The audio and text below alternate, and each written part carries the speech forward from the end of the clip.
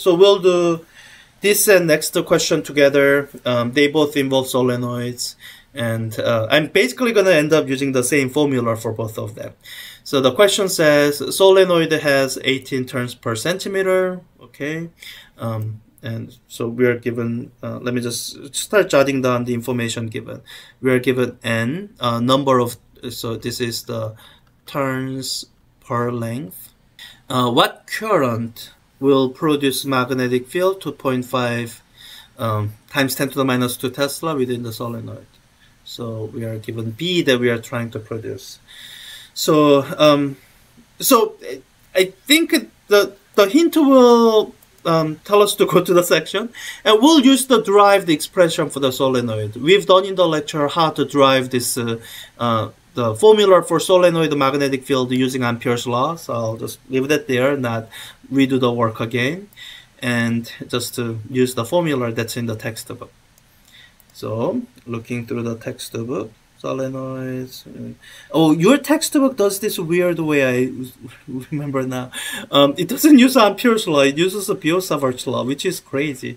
If you have a finite solenoid, yes, that's the only way to do it. But for infinitely long solenoid, like this is the crazy way to derive it. You should just use Ampere's law, which my lecture does. So, is it also okay? I guess it's doing Ampere's law again. Never mind. In any case, that is the formula. We are just gonna use it.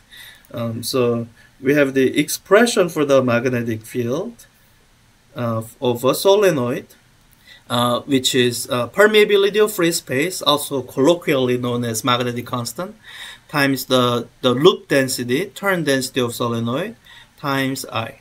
And I think when you are deriving it, technically it should be a circular turns. I think if a turn is a different shape, then that does mess up your derivation. So, and let me just write the version of it using the constants that I'm going to insist that we keep on using. Again, I'm using this correspondence between the magnetic constant and the Coulomb's constant and the speed of light. So using that, this formula can be written as 4 pi k e over c squared times n times I. So we have the formula. We are being asked for current, not the magnetic field. So we will take this and solve it for current. Solving it for current. Just gonna do the algebra in my head. You should double check me. Make sure I didn't make any mistakes. And this should be the expression for the current. And I think everything's just given, so we'll just plug it in. Yeah, 18 turns per centimeter. So for this solenoid, the formula to apply, it'll have to be pretty long solenoid. So okay, speed of light squared times so 2.1 times 10 to the power of minus 2 Tesla divided by 4 pi times Coulomb's constant times n. So I should have put it as 8 divided by centimeter. Turn is not a unit, so I can just skip it. Yeah, that should be it. And again, hoping that it'll give me a quantity in unit of ampere. Understood me correctly. Yep, unit of ampere, 9.28 ampere. Is that right? Probably right. That turns feel like that's not a lot of turns, and you know, I think my number sense is messed up. That could be actually fairly densely packed number of turns. I don't build solenoids that often. I should just not say anything when I don't have a well-developed number sense for these situations yet anyway. So let me, before I erase this, let me make sure to do the next question, which is going to rely on the same set of expressions. So let me save some work by just doing the next question. It's asking if a current is, okay, so we are changing what quantity is given and what quantity is being looked for. So current is now being given. How many turns per centimeter? Okay. So we are being asked for this. Must be wound on a solenoid in order to produce. Okay. I'm pretty sure the hint here is identical. It'll just tell it, oh, look up the formula. So let me cross this out. and just to resolve this for n here.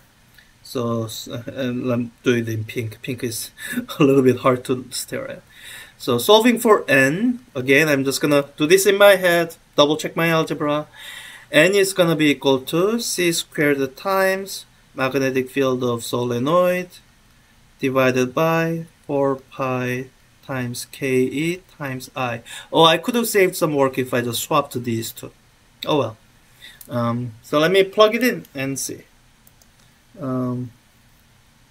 Yeah, this might give you the number of turns similar to the question we just did. Oh, let me reuse this. Speed of light squared. Not the same Tesla, but lower. 2.7 times 10 to the power minus 3 Tesla. 4 pi times Coulomb constant. Yeah, and here it's going to be now current. 1.6 ampere.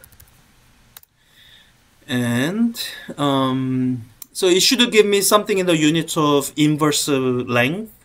And let's see. Yeah, reciprocal meters. It does it. It's not doing reciprocal centimeters, so let me say in centimeter raised to the power of minus 1. So yeah, okay.